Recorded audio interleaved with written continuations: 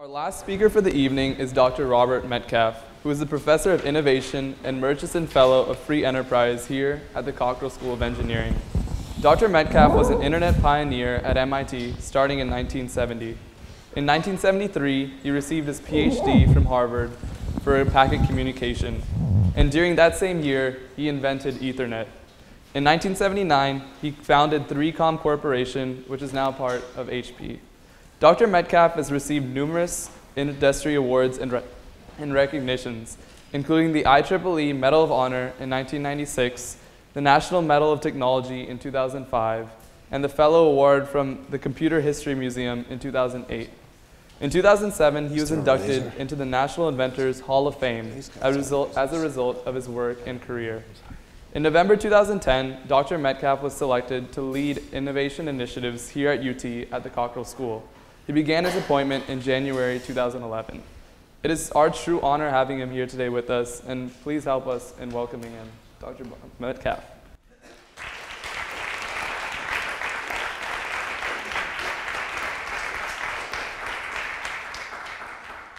I'm an engineer and an entrepreneur, and I'm honored to be with fellow engineers. I assume you're all engineers.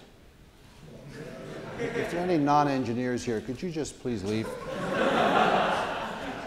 Anyway, I'm going to tell a story that also does not end with the cure of cancer, but it's a 45-year story, and I'm going to do it in 15 minutes. So this is the internet in 1973. The internet began operation. It was called the ARPANET in October of 1969. This is 4 years later.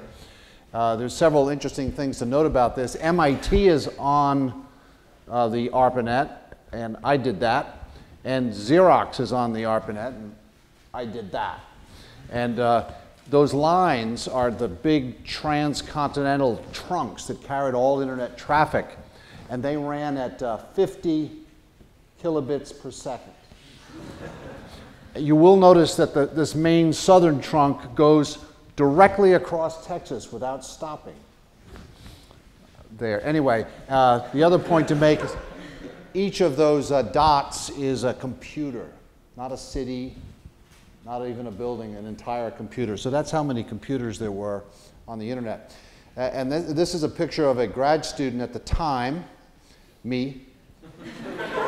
And several things to point out. So this is roughly 73.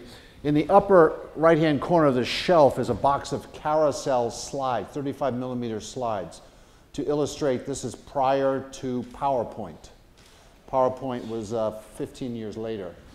Over here you have what's called a telephone, and it has a wire that goes into the wall, oddly. Above that, you see what's called a Rolodex, which is how we kept addresses in those days. And these are called pencils over here.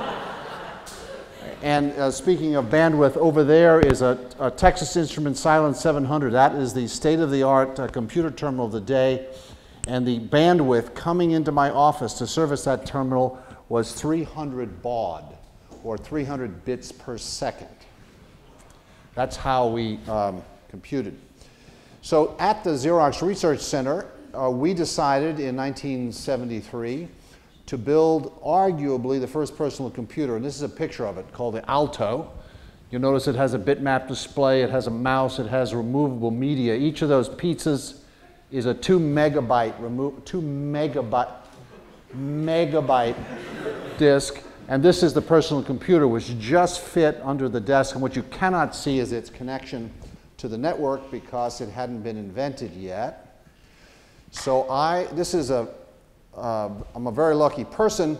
I was given the job of networking those computers together in the building because we were going to put one of them, I know this is hard to believe, a personal computer on every desk. And this situation had never occurred before in the history of the world. And I got to build the network to connect them together. And it was called, on May 22nd, 1973, the Ethernet. So this is a drawing from that memo in 73. Now, today about 1 billion new Ethernet connections are shipped every year, 1.2 billion. And that's if you count Wi-Fi, which of course I do. And if there's any doubt, what does that say? What does that say over there? Radio ether. That's Wi-Fi is in the diagram. So I get to take credit for Wi-Fi. So I spent the next 8 years building this Ethernet network, an internet of Ethernets inside of Xerox Corporation. And then in 1979, left Xerox to start a company to do this for the rest of the world, 3Com Corporation. And my good fortune was in August of 1981, IBM introduced its personal computer. The first, Apple was 76, this was IBM in 81, but this is when it really all happened. And at my little company, we built that printed circuit card, called it the EtherLink, the world's first Ethernet for a personal computer. We sold it for about $1,000. This is before Ethernet was built into every computer. You had to add it. It was so Ethernet was a peripheral. This was the card. You'll notice on the right here, there's a DB connector about midway up, and that's for going off the board up into the ceiling where you might have a 10 megabit per second modem, or you could just to the lower right here connect directly to the coax to put your PC, your IBM PC, on an Ethernet. So my company started selling these. And we sold, our sales force, which had 6 people at the time, were all mini-computer salespeople. And they were used to selling $30,000 things. And how much is that? $1,000. So the commission on this was way lower than the commission on a mini-computer. So my salesmen all wanted to sell 30 at a time so they could get back up to 30,000. The trouble was when you're selling a network card that you plug into personal computers to network them, it's a problem if none of your customers have personal computers. So we had to look high and low, and we generally found people with fewer than 30 personal computers. So we came up, and now I'm getting into the topic of my talk, we came up with a way to lower the cost of trial by selling a 3-node network for $3,000. And it included software for sharing a printer, sharing a disk, and exchanging electronic mail among the attached computers. And this was palatable, and people started buying it. And then we went back a few months later and said, hey, did you like that? Would you like to buy more? And our customers said, no. This does exactly what you said it would do. It would share our expensive printer. Laser printer in those days cost $7,000. And you can also share a disk. There was this, IBM came out with this huge disk. No one knew what to do with. It was 10 megabytes. 10, have I mentioned megabytes? But in those days, that was more bytes than anyone knew what to do with. So the idea of sharing them among a network of PCs was quite important. The trouble was that these 3-node networks were not useful, which presented a problem for my little company because we needed to sell more. And we were having trouble. So I went into a trance as head of sales and marketing and came up with this diagram. This is the actual diagram. It's a slide. When I say it's a slide, I mean it's a 35mm slide. If I mentioned that PowerPoint did not, I was on the board of the company that developed PowerPoint. We sold it to Microsoft in 1987 for $14 million. This is 1980, so PowerPoint wasn't here yet. So I gave this slide to my sales force. And we went back out to those people who had bought 3-node networks, and we made the following high concept argument. The reason that your network is not useful is that it's not big enough. So therefore, you need to buy more of our products. And this wasn't entirely a lie. Because I had worked at the Xerox Research Center, have I mentioned, and we filled Xerox with Ethernets and PCs and a big internet, and that network was damn useful. So I knew these networks had to be useful. I just had to explain why these little ones weren't. And here comes the topic. This diagram argued that the cost of the network is linear in the number of nodes that you buy. But the value of the network is based on the number of connections that you can make with that network. And the number of such connections is each node can connect to n-1 other nodes. So the value was n times n-1, or approximately n squared. So that's the quadratic going like this. Can I use the word quadratic? So there's the quadratic. And what happens to the quadratic? It eventually passes the linear, so you'll have that critical mass point. So we argued that the 3-node networks were below critical mass, and the goal was to get your network above critical mass.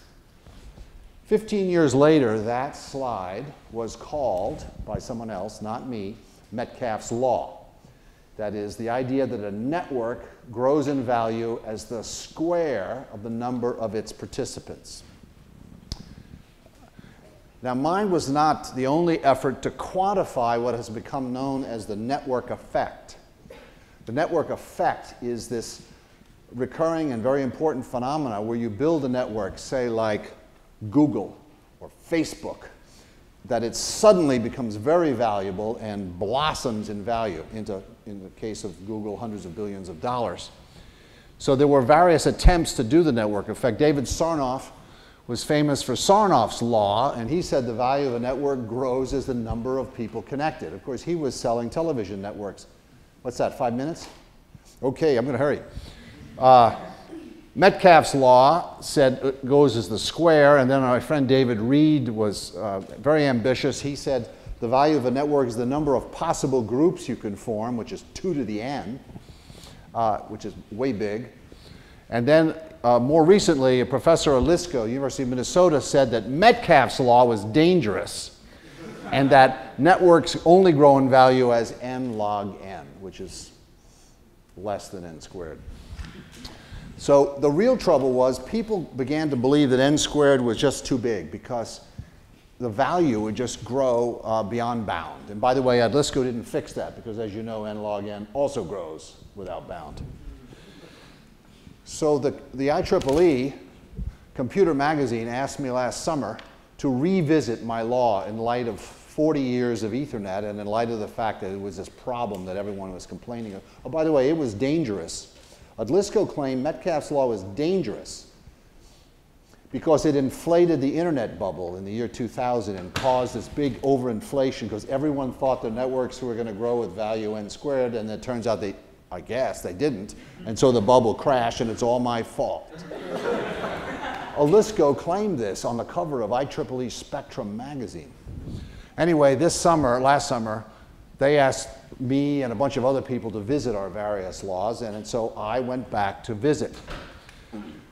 Now, being a stubborn person, I decided that I was not going to cave and revise my law. So I will die believing that the value of a network grows as the square of the numbers. But I had to address the objections. So what if n of t, what if n were somehow limited? Could that fix the bug in this thinking? Are you with me? Yeah. Don't change my law. Look at n. So I went shopping for a function. And there it was on the web. It has its own Wikipedia page. It's called the sigmoid. And the sigmoid function is cool. It's an S-curve, meaning imagine you have some population, you begin by winning adoptions, and eventually it flattens out. And the really nice thing about this law is that the derivative, there are many S-curves, but this particular S-curve has the feature that the derivative is proportional to the number of members of the network times the numbers of people or devices that have yet to join the network. And so it has a derivative which peaks at about 50-50.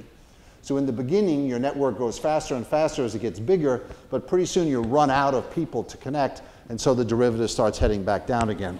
So I took a MOOC course. I took Introduction to Computer Science and Computer Programming from MIT as a MOOC, 600X, and learned how to program in Python.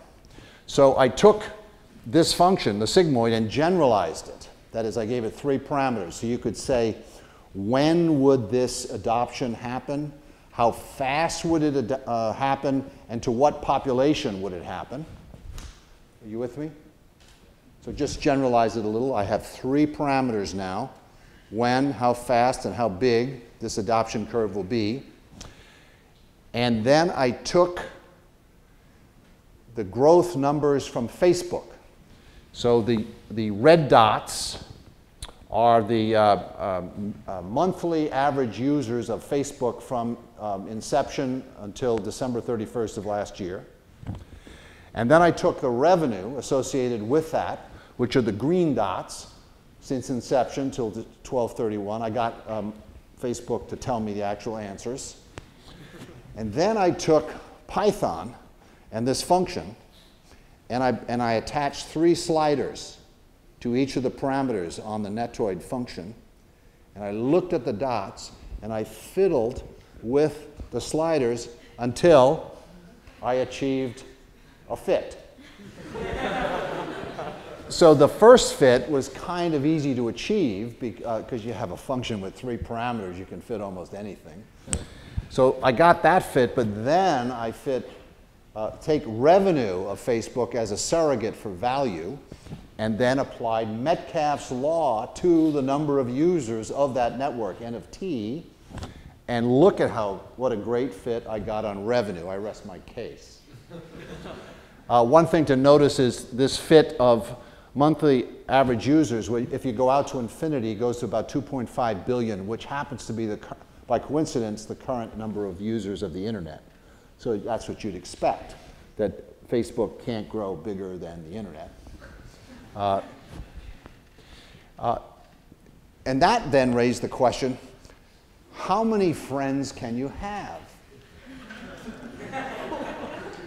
It turns out there's a sociologist who studied this for decades, Professor Dunbar, and after many years he discovered that the human brain has the capacity, cognitive capacity, to have about 150 friends.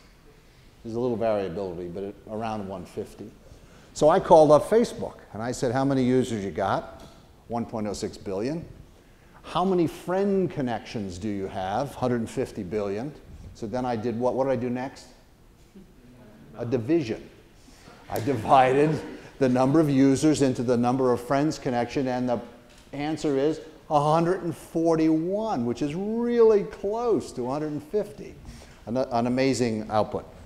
But incidentally, there's something wrong with that. Of course, that's the average of number of friends. So some people have many more friends than that, and I have 3. And you would think that with the tools that Facebook provides, that you should be able to sustain more friends than unaided. So that's an open question. How many friends can you have now that you have Facebook?